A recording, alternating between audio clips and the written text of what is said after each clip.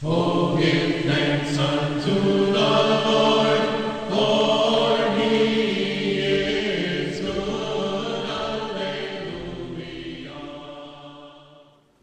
Hello everybody and welcome to the Gospel Minute from St. Michael's Orthodox Church in Geneva, New York. I'm Steve Toby.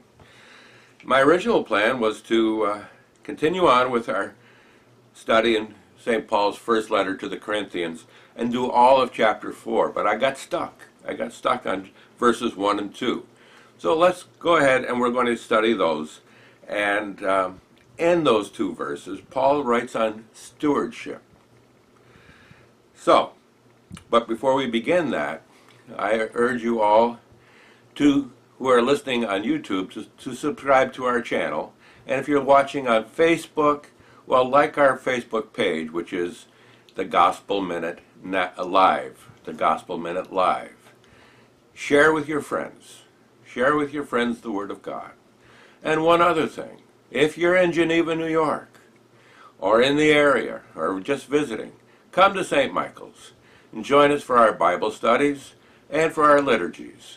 At the end of this video, I'll have a little blurb that shows you when and where to go. Alrighty, first our prayer. And our prayer today is taken from Psalm 145, verses 1 through 4 and 10 through 12.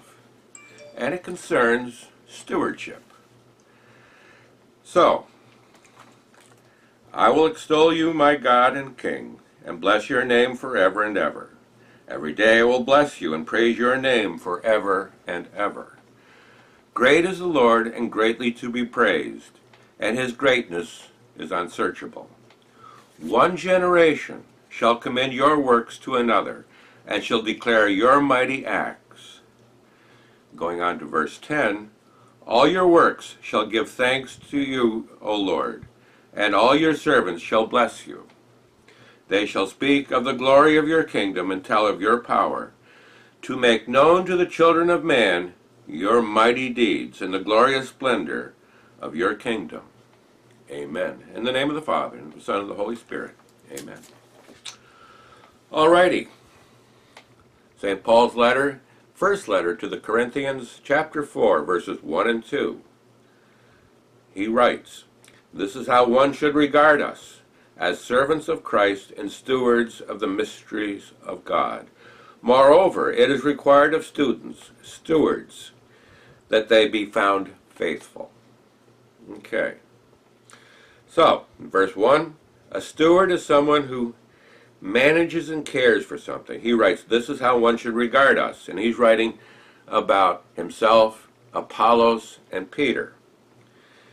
This is how one should regard us, as servants of Christ and stewards of the mysteries of God. So he's referring to himself, Apollos, and to Peter. But we are all called to be stewards. Stewards of the Word and the glory of God. And a steward is someone who manages and cares for something. St. John Chrysostom, when writing about this epistle and these verses, writes, a steward's duty is to administer well the things that have been entrusted to him. The things of the masters are not the steward's, but the reverse. What is his, the steward's, really belongs to the master, God. St. Ambrose goes on, as you receive everything, call upon God for everything. What you have is from God. Always acknowledge that you are his debtor. And may I add my own words, you are his steward. You are called to be a steward, to call. So, now, let's go back to our psalm for just a minute. Okay? Our morning prayer. And the psalmist, King David, writes, one generation shall commend your works to another and shall declare your mighty acts. And later he says, to make known to the children of man your mighty deeds and the glorious splendor of your kingdom. So as stewards of the Word of God and the glory of God, it is our responsibility to pass this on, to care for this sacred gift, this wonderful gift that we have been given, and to nurture it in ourselves, and then to pass it on to the next generation. Now at St. Michael's, we have a wonderful example of that, and one of our Sunday school teachers, Tina, great teacher, inspired, and she is doing exactly that by passing on to the very youngest in our parish the Word of God and the glory of God. She is being a good steward. Alrighty. So, now let's go to the words of Jesus for just a minute and read one of his parables. And we find that in chapter 25 of St. Matthew. So turn your Bibles to St. Matthew, chapter 25, starting at verse 14. And this is the parable of the talents. Now, a talent was a sum of money. But I want you to play a little exercise here with me. And think of it, this talent, as being how we normally would consider a talent, as a God-given gift. A gift, a talent for something that we might have, okay? In the original, it's meant to be a sum of money. But let's go ahead and read it. For it will be like a man going on a journey who called his servants and entrusted to them his property. To one he gave 5 talents, to another 2, and to another 1, to each according to his ability. Then he went away. He who had received the 5 talents went at once and traded with them, and he made 5 talents more.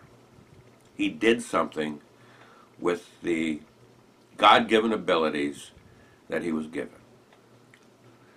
He who had received the 5 talents went at once and traded with them, and he made 5 talents more. So also he who had the 2 talents made 2 talents more. He also, although entrusted with something a little less, he made something out of them. He gave his master a return on his money. So, but he who had received the 1 talent went and dug in the ground and hid his master's money. Now after a long time the master of those servants came and settled accounts with them. And he who had received the 5 talents came forward, bringing 5 talents more, saying, Master, you delivered to me 5 talents. Here I have made 5 talents more. His master said to him, Well done, good and faithful servant. You have been faithful over a little. I will set you over much. Enter into the joy of your master. And he also, who had the 2 talents, came forward, saying, Master, you delivered to me 2 talents. Here I have made 2 talents more.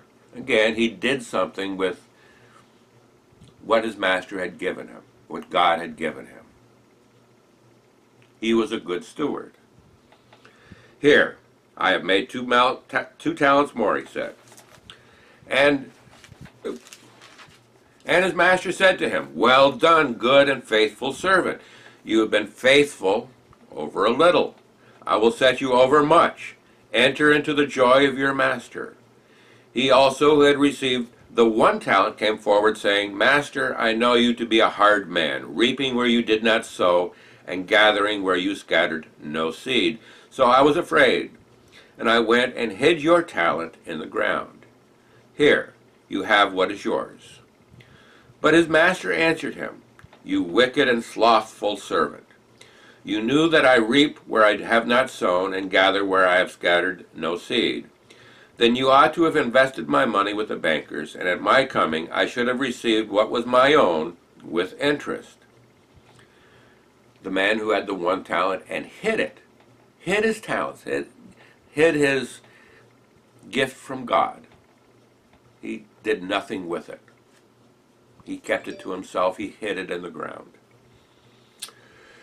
So take the talent from him and give it to him who has 10 talents. For to everyone who has will more be given, and he will have an abundance.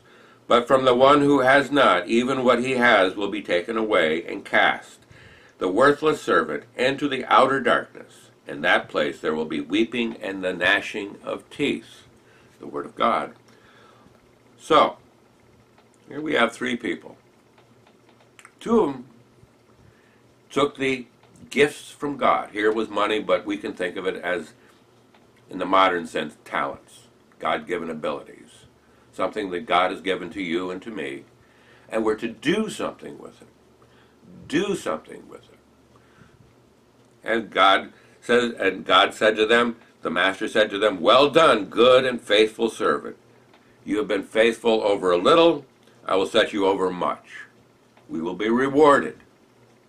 We will be rewarded for what we do with what God has given us, as long as we use our abilities to further the word and the glory of God.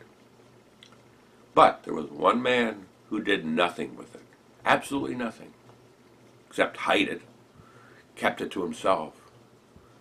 To him, he was cast away into the outer darkness. In that place, there will be weeping and the gnashing of teeth.